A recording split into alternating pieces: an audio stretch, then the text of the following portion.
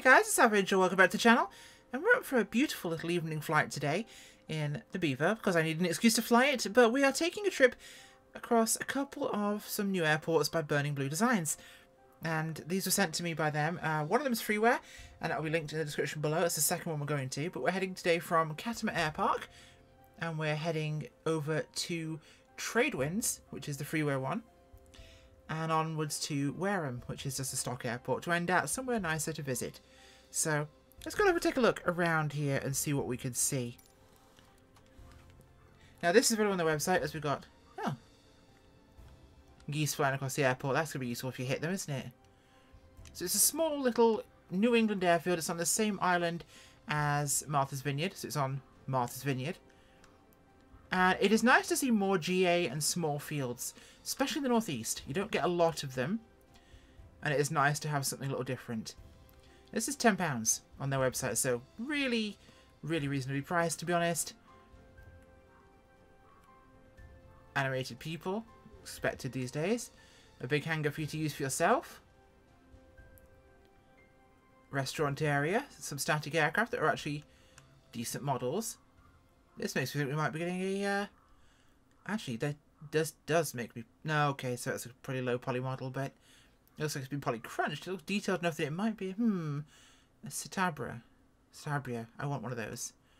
Oh, let's slow this down. The Katama kitchen. Detailed. Do we actually have an interior to this?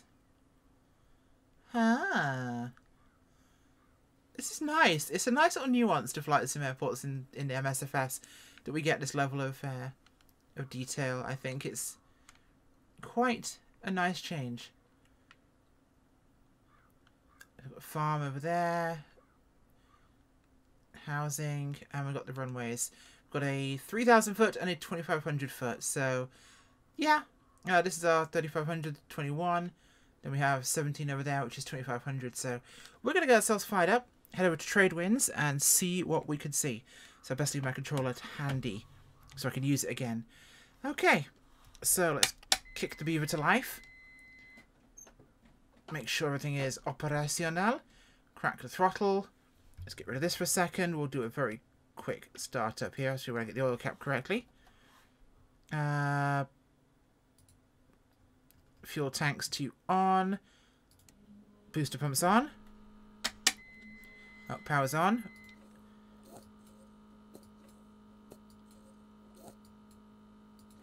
Make sure our parking brake is set. It is.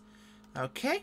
We are good. So let's give this a crank. Make sure the mags are off. I love it when you hit the controller button wrong and it starts moving the look around. Okay, starter is good to go. And we have a good start. Okie dokie. Okay, let's get this rocking and rolling. Let's get ourselves out of here. Beautiful New England sunset. I've not done a flight at this time of day before on video, so we'll see how this goes. It might end up looking like total crap in the video, so we'll have to see what we can do. But it's quite pretty. I can't see where I'm going. Okay, down this end. Get rid of the tablet as well. Okay, there's our markings. We'll get ourselves out of here.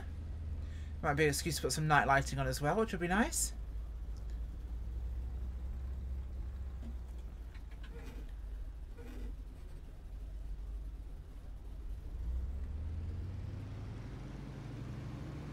Get ourselves rolling here. Nice grass field. Oh, a little bit of sachet, that's my fault.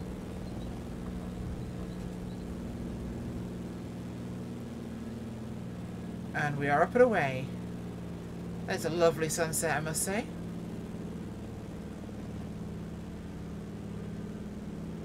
Martha's Vineyard is just behind us. It's only a couple of minutes away. It's not a big island, but we have Tradewinds to the north. We'll be heading past Edgartown, which is where we are now. past Oak Blue and to Tradewinds, which is at Vineyard Heaven.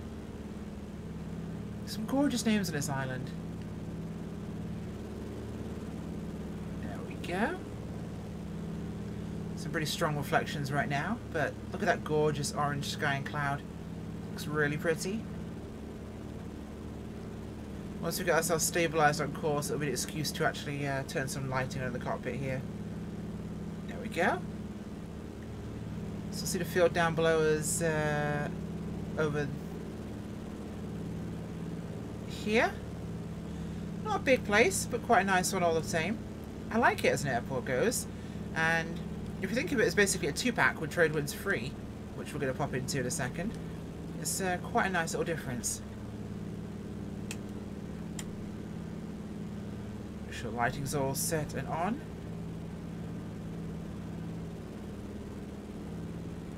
I'm trying to remember where the panel light switches are, because I don't do a lot of flying at night.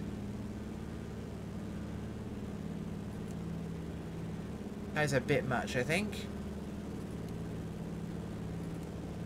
That's more like it. That gives us exactly what we want. Okay, so come around on course here. It shouldn't be too long for us to get there. It should be just up the coast here, and we'll get to explore that. Now, you guys will get to see a video with me looking at the TDS GTN 750 NXI soon, because that is coming along very shortly.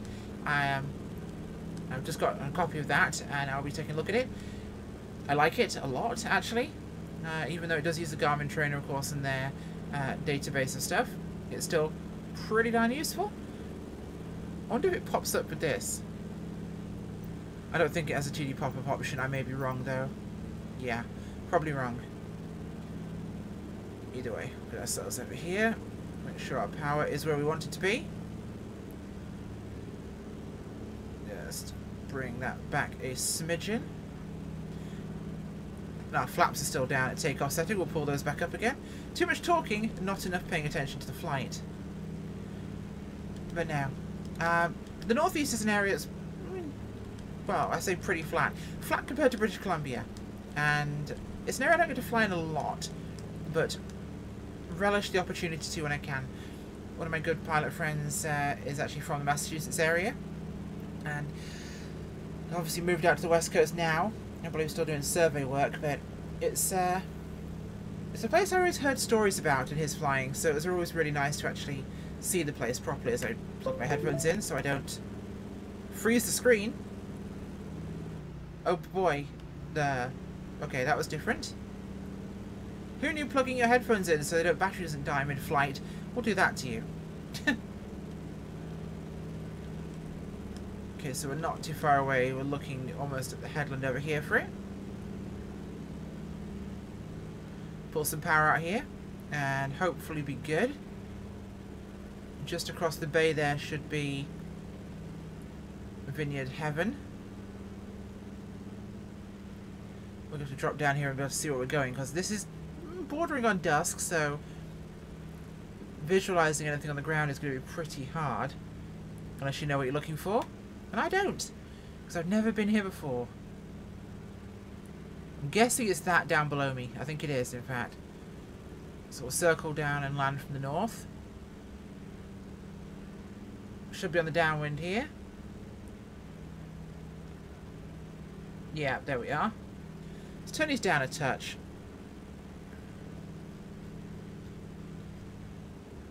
A little intense for us right now. Yeah, that's going to be us over there. So we'll hit the downwind and we'll stop, turn around and get ourselves off the ground again. And head on towards Wareham. So obviously if you have got Burning Blues, Martha's Vineyard as well, that's 3 airports on one little island, which is quite a nice combination, to be honest. Okay, we're looking good there. Plus, I just need an excuse to fly the Beaver. It's a plane I don't get to fly as often as I'd like to. I have to fly other types of aircraft when it comes to these videos, otherwise you guys will get bored real fast. Okay, got a visual.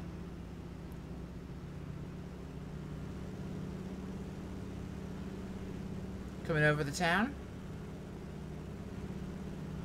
I'm a little bit low down, but I am having difficulty keeping visual on the airport because it is not lit. It's dusk and I don't know where I'm flying. It's not an area I'm familiar with, so I'm not too used to my directions and landmarks. So I'm needing to maintain a little bit better visual reference as it gets quite dark here.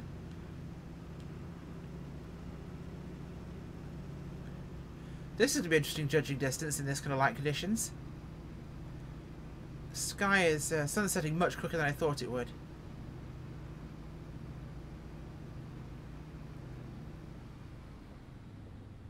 There's trees in the foreground I can see there. Keep the nose up here so we get across them. I can just about see their shadow. You probably can't see it because of YouTube's compression. It's getting very dark down there.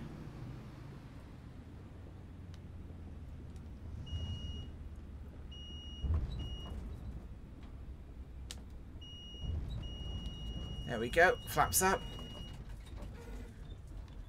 And we are down. A little bit of a tail bounce when it puts down there, but not a thing we can't manage. Let's get ourselves spun around here. Yeah, those trees were something to keep an eye out for on approach. We'll get down to the start of the runway, get ourselves ready to depart, and we'll take a quick look at it. In fact, you know what? This is hard to even look at an airport, so we'll set the time a little bit earlier, because I haven't realised just how quickly it's getting dark out here with the winter months. So we'll make our lives a little bit easier and have a nice kind of sunset flight in slightly more visual conditions than we're in right now. Because it's not much of a video if you can't see anything, and I'm well aware YouTube compression will be a hog. Okay, let's put the parking brake on here. Let's make time a little bit more forgiving, shall we? You know what? 4 o'clock, that'll do. It'll be pretty enough. Okay, as my camera angle is very strange right now. So this is Tradewinds, this is free, and I'll turn my head off so it doesn't get quite as weird. We've got 2 runways. We have a 2100, which is what we landed on, and we have a 1400, which is this one. Interesting runway marker there.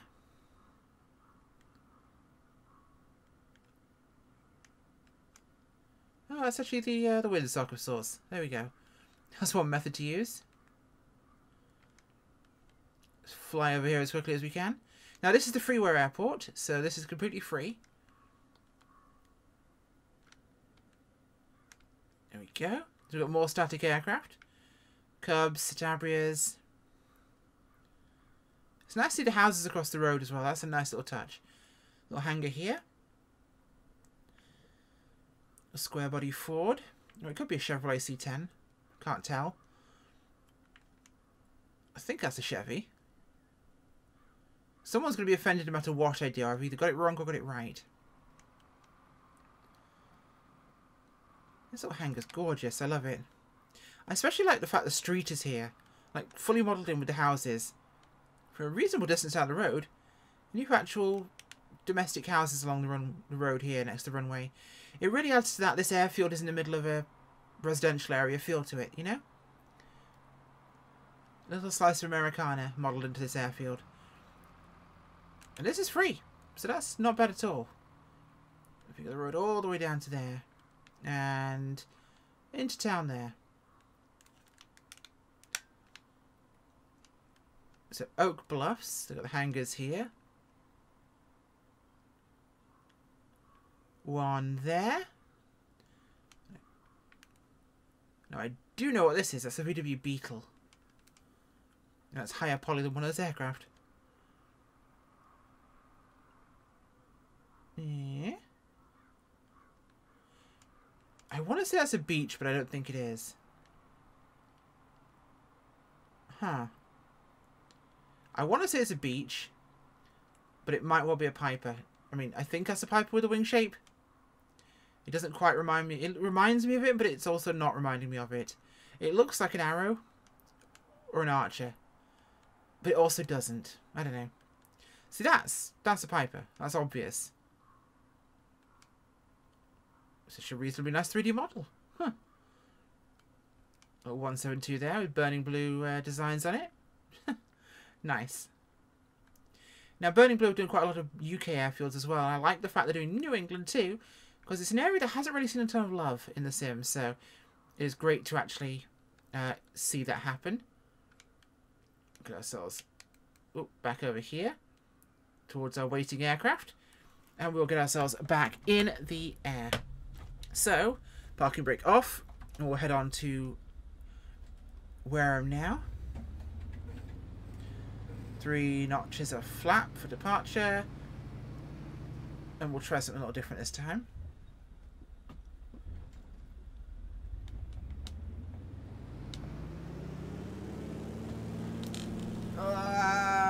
Keep the tail up.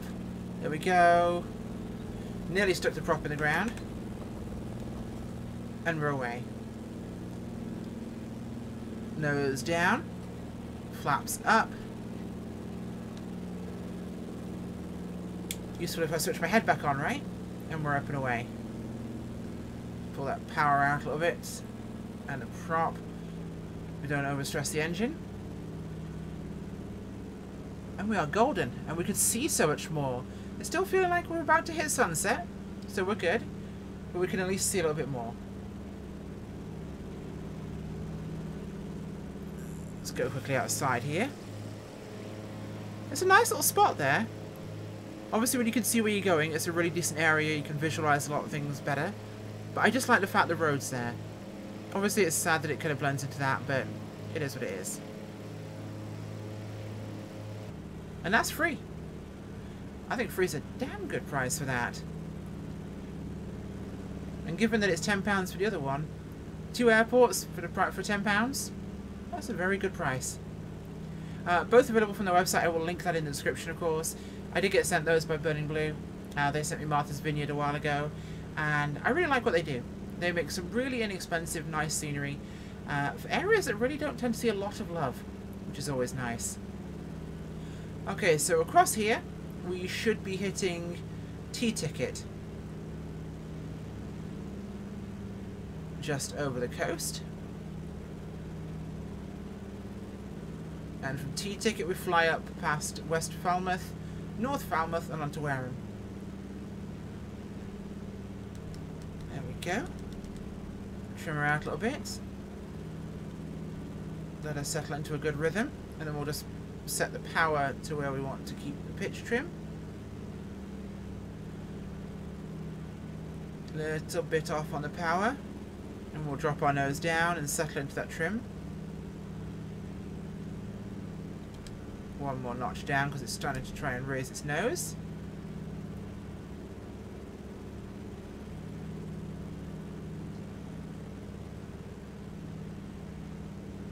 I keep forgetting I have a trim wheel on the side of my Bravo quadrant. Always forget that. Much more accurate and nuanced trim. Long been a user of trim buttons on my yoke, just because of convenience and practicality. Never had a trim wheel before this, so it's nice to be able to go back to using a trim wheel. Okay, we're popping along at a decent clip, and we're on course here. This will be T-Ticket down below us, up here on the New England coast. Great place to fly a seaplane. I really wish somebody would make some New England seaplane bases and water ports. That would be a fantastic one. In fact, there's about 6 or 7 of them I counted on the map just as I was plotting the flight. So, plenty of opportunities to really do something interesting. And we'll be maybe just under 10 minutes to get there to Wareham.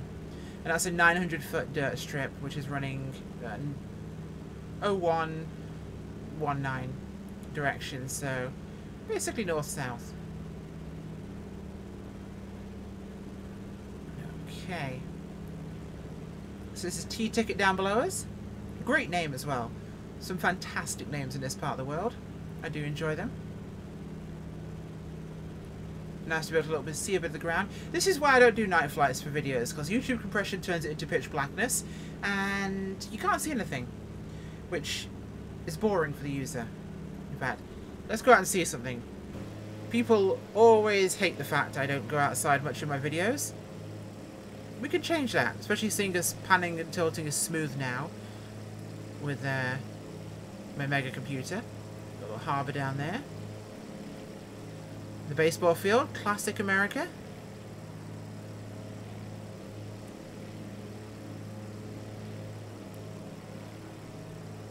Probably a high school actually there, because that looks like a playing field and baseball diamond, so that is most likely a high school, I'm going to guess. Apparently there's a quarry in the middle of town. Or at least something.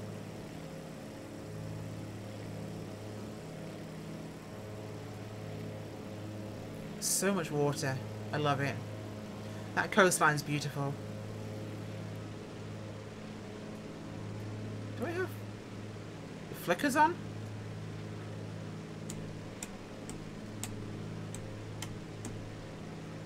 I did. We should keep them on as it's technically about 10,000 feet and it is dusk.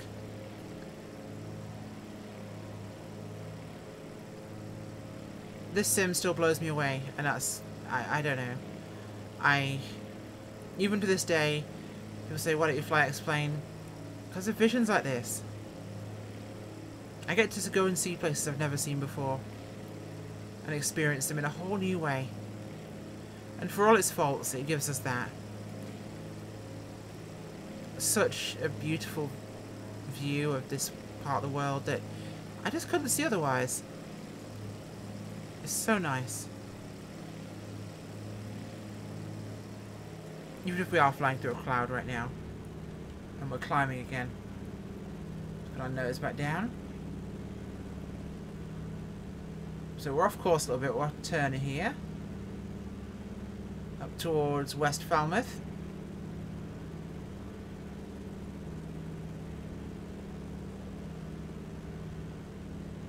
Trying my best not to fly the trim wheel. A bad habit.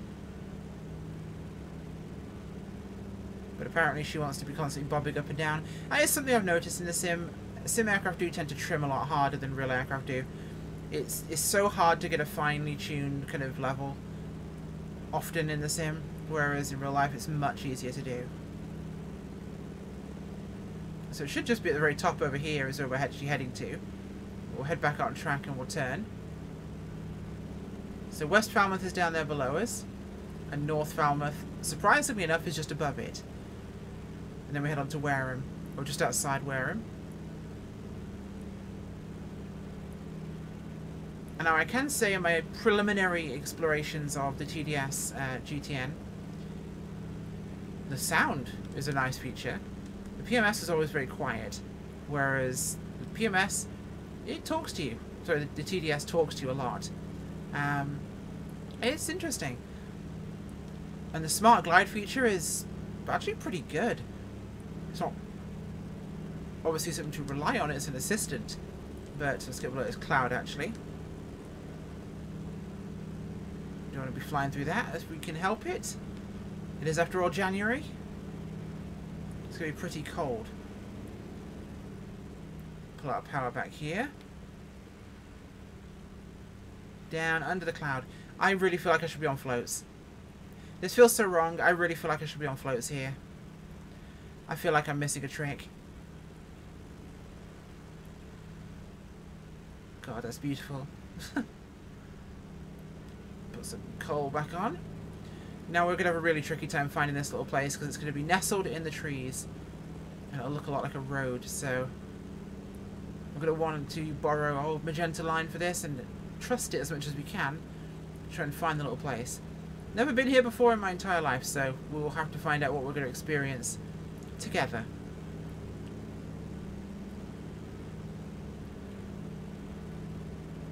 At least I pulled the flaps up this time. That's a start, right?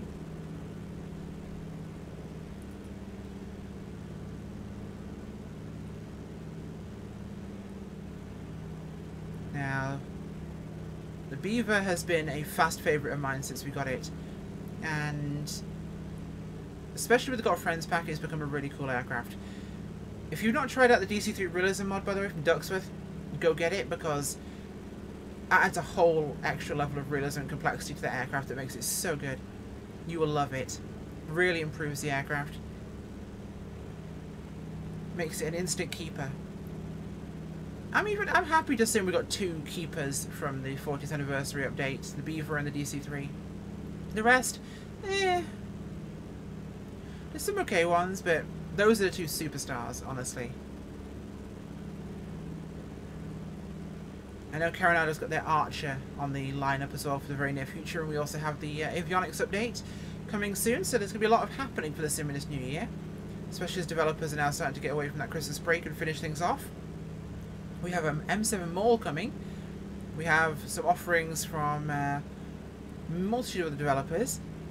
Hopefully we'll see something from A2A this year, and there's a good chance we'll see something from SimWorks, and there's a couple in the pipeline there, and a couple of other developers we should see aircraft from.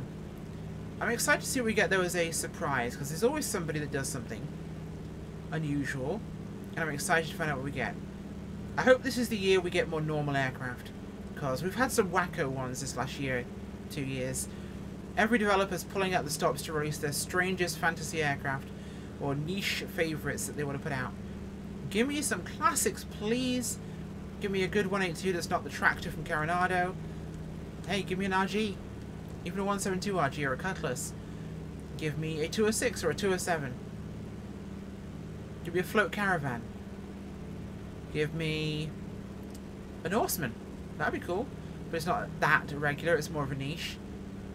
I do want to see a C-123 or a C-119. Those are 2 favourites of mine from yesteryear. Obviously we've got the 175. Hopefully we'll see some turboprop regionals. I'd like to see a 1900. I would like to see a Brasilia. Let's have some turboprop regionals.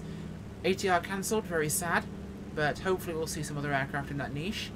I know we're possibly looking at a Blackbird's Baron. I know that was talked about. That is one I will totally fly. Alright, we're coming up on the airfield now. We're going to try and find it. See if you can spot it before me, because that would be a great help. The lights in the distance over there are not our field. That is a regional airport we're not going to. We're going to the sticks here. Now this swampy wet area in front of us is looking like the right spot for us. Let's try and find out where we're going. But let's just have a look outside first. So much brighter out here. Look at that sunset. Lovely. This is perfect float plane territory. Why am I going wheels? Oh wait, because I had to go to 3-wheel kind of ground airports. I hate myself sometimes. So it's off to our left here somewhere. And I can't see it. Nose is dropping. So we're 2.4 nautical miles away. And I'm not expecting to get a lot of visual on this place until we're right on top of it. So let's hope we see something soon. Where are you? A lot of the lakes down here, that's what we're looking for. Off our left wing, coming up soon. Where are you? Little airfield, where are you?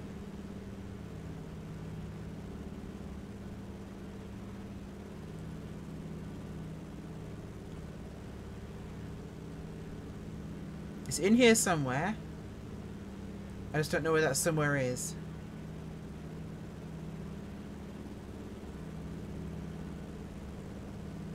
I'm getting quite low here so I can see what I'm doing.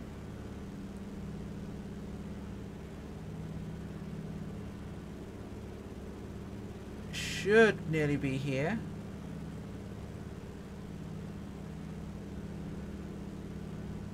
We're nearly parallel with it.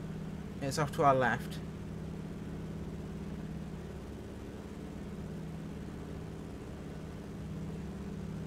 Where are you? I picked a real corker of an airfield we can't find. Possibly in this wooded section here.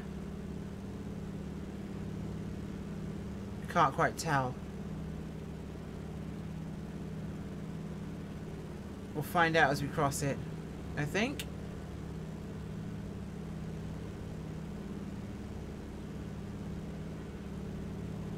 The lighting is terrible for trying to find an airfield.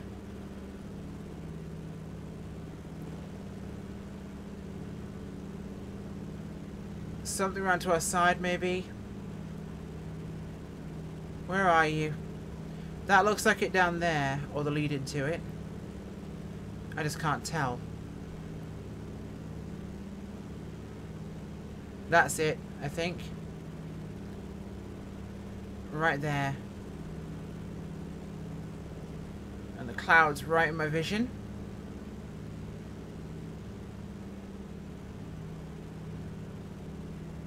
Yep, that's us. Right down there. Okay. This isn't going to be tricky at all.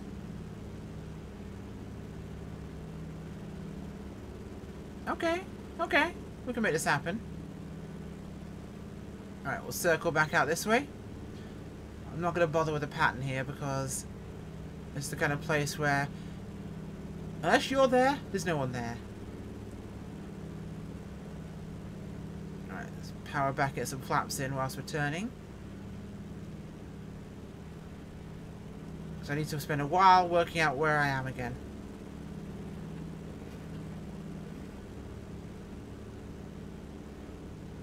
Find ourselves in the correct heading. Ponds to the left of the runway. Remember that. Ponds to the left. There's the ponds. There's the strip. Okay. Set for landing. This is one of those times where I'm going to want full flaps to help myself brake a little bit here.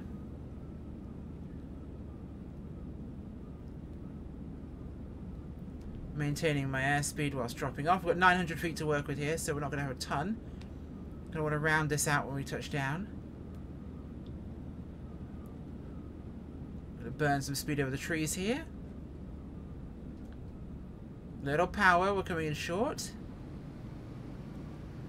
Trees in the foreground, so it's going to be a really kind of dive it in after we get across these trees.